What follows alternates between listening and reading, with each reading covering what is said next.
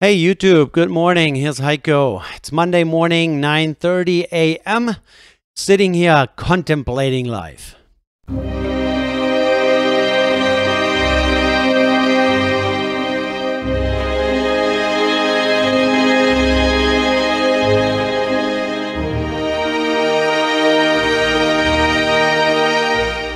No, actually, I'm really excited to show you my new microphone.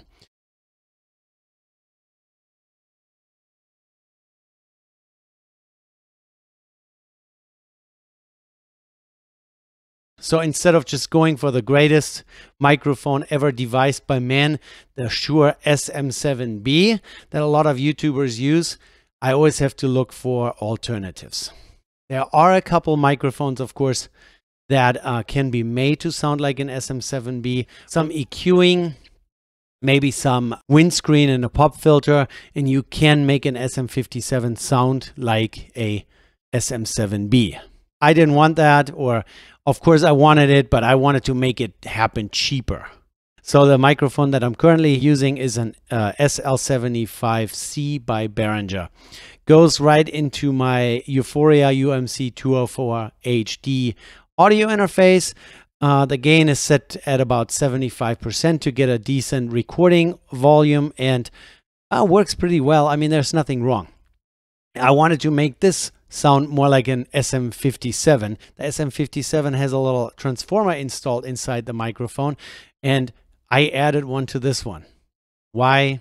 I have no idea. It didn't really fix anything. Nothing was broken with this microphone. So I wanted to improve my audio. I wanted better equipment, and instead of buying an SM7B, I was looking for all kinds of alternatives that are cheaper, but they can do the job just as well. I came across this microphone here, which is the grandfather to the Shure SM57. This one here is the 545SD Unidyne III microphone, which was really an instrument microphone in the 30s, 40s, and 50s. And Shure just recently reissued or re-released some of those classic microphones that they used to make back in the days that were really staples on the stage back in those days. And a lot of famous singers and musicians used those microphones. So they came out with this whole collection of classic collection microphones. This here, the 545. Then there is the 55SH. There's the 565 and the 520, and they were all re-released with modern manufacturing techniques and whatnot. And this is literally the grandfather to an SM57. The major difference between this one and the SM57 is the capsule. It uses a different capsule, even though the exterior of the microphone is almost identical other than the silver. It has an on-off switch here on the side, which is not available on an SM57. And here in the back where the XLR port is, you can take this out, and there is a little connection that you can swap around, and you are changing the impedance of this microphone. So somewhere in here they have a resistor in there when you swap the connection around, which is really doable. I already tried it out. You can switch it from around 150 ohms to about 600 ohms, and a lot of studio technicians, they do that to impedance match the microphone to their recording equipment. With modern equipment, it's not super necessary, but some people really still pay attention to this kind of stuff. So this is a brand new microphone, sold for about $91. So it's slightly cheaper than an SM57. And then all the accessories that you can get for an SM57, you can of course use for this one as well. So right here, it's a Shure windscreen, an A81WS foam windscreen. And this is actually not made for or not meant for the SM57, since the SM57 or the 545SD, they are instrument microphones. So they usually don't need a windscreen, unless you really want to use it for vocal performance. So this one is actually really made for the SM81, I want to say. So people always say SM57 instrument microphone and this one here instrument microphone, but a lot of presidential speeches and other speeches, professors and whatnot, important people have been recorded with SM57 or before the SM57 came out with this one here, the 545SD. And when it's outdoors, they use this massive windscreen. When it's indoors, it's this small one here. This is an A2WS. Yeah, it's an A2WS. This one here is actually designed and made for the SM57. It has a little metal ring in the back and a screw, and so you can lock it onto the microphone, doesn't come off. Works really well, but if you want to take care of most of your plosives and maybe even your sibilants a little bit, put this massive thing on it. There's a thick foam layer on the outside, and then inside is some sort of other material. I can't rip this out. So it has multi-layer of material. This kills quite a bit of the output performance of the microphone. The 545SD is already a very low sensitivity microphone with about -58 decibels. So you definitely need a audio interface or a preamp or recording equipment that has quite a bit of gain to offer. And my UMC204HD can drive this microphone. But as you go up in your gain settings, you are also amplifying all the noise floor, the noise that the microphone produces internally and the electronics produce internally. The higher you go in your gain, the more amplification you add to all those noises. So with my audio interface here, when I get to about let's say 80–85%, it really gets pretty hummy. Some people say it's the preamp, but it's really not the preamp. It's the noise that enters the preamp that gets amplified. So with this one here, since it is such a low sensitivity microphone, I had to come up with something. And then a lot of people use a cloud lifter, a fat head. They use some sort of preamp. And online, I found a few reviews on these really cheap alternatives. It's Klark Technic Mic Booster CT1. They also make a inline preamp that looks more like a little box. It's the CM1. I'm assuming the internals are identical. So I added this little $35 device to my $91 454SD Unidyne III microphone. Just like this inline, it clicks right in the back of the microphone. And then, like I said, the reason why on top of low sensitivity microphone, adding this huge windscreen, you really lose a little bit of the output performance. But I put this together and I'm really impressed with the sound, the low noise floor that I'm getting.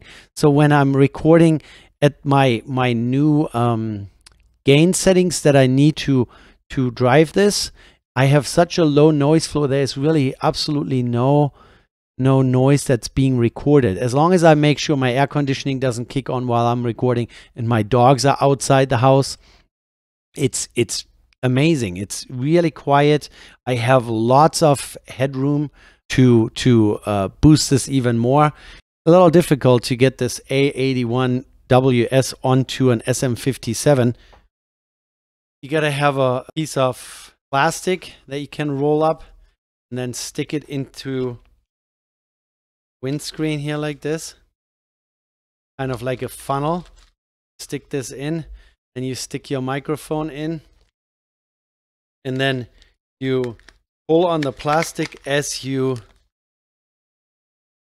push the microphone in, and then eventually you have the microphone in there, and then you just have to get the plastic out of the way, just like that. That slides it on pretty well. Looks, yeah, kind of interesting, huh? I guess everyone likes this broadcast microphone look, like a Rode Pod mic. They want style. They want to look for their studio. But yeah, I am really impressed about the sound quality that comes out of this package going into my relatively inexpensive audio interface. So now I switch to the 545SD made by Shure, this classic collection microphone, together with my very inexpensive Klark Technic CT1 $35 inline preamp or microphone booster, and a $38 windscreen, also made by Shure, the A81WS. I am really excited about how the sound of my recordings has improved just switching to this combo. When I first took the 545 SD out of the package and hooked it straight into my Behringer UMC204HD, and I had to crank the gain knob up to 90–95%, I was a little disillusioned. I was like, man, you made a mistake again. You should have just bought the RE320 or the whatever SE V7 or any of those microphones that always get raving reviews online. But once I get this $35 little inline preamp and I realized how much clean gain it gives me and how much headroom I now have, I can even move away from my microphone and just give it a little bit more boost or gain, and still get a really decent recording out of it. And really the missing link, at least for my equipment, because my UMC204HD is a low budget audio interface, that once you crank it up, it gets a little on the hummy side. Lots of humming in the recording once you are at 95%.